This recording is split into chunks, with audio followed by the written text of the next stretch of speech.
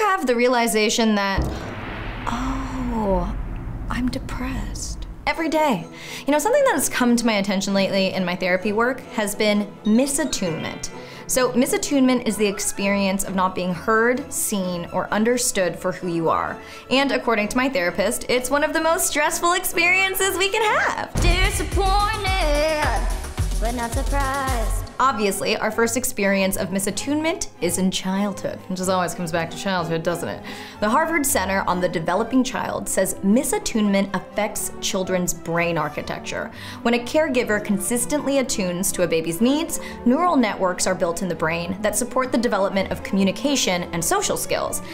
But when there's consistent misattunement, a baby lives in a state of constant stress, creating significant emotional and psychological issues. Fun!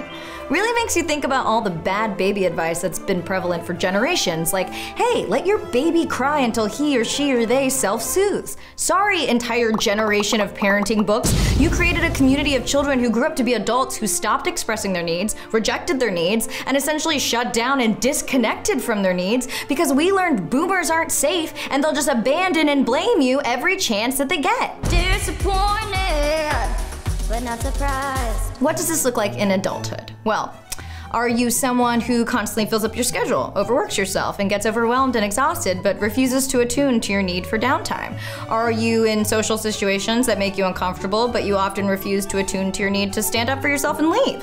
Do you pride yourself on needing as little as possible? Do you stay in toxic relationships, friendships, or familial situations to the point that it's a detriment to yourself? Do you feel empty, helpless, hopeless, stuck, unseen, and misunderstood? Well then, congrats. Join me in misattunement. Hey, so about this first meeting? Yeah, I'm so excited to start this support group for people who are so unable to show up for themselves. Yeah, I should have seen that coming. The good news is, all it takes to unravel this deeply embedded pattern is to consistently attune to yourself. So this is where reparenting work really comes in. Showing up for yourself, asking yourself what you need, learning that you can be seen and understood.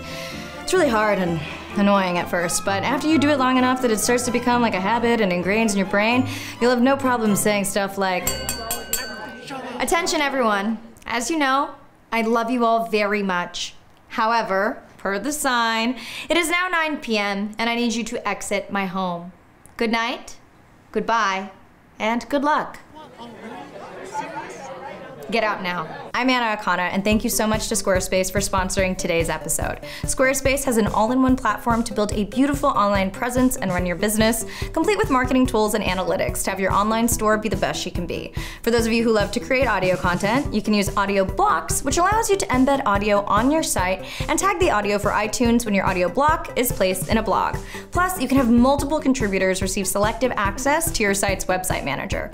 And don't worry, you own all the content that you put on the Squarespace platform. They offer one-click data portability.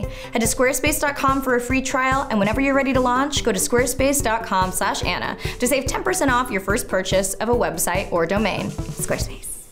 Attune to them.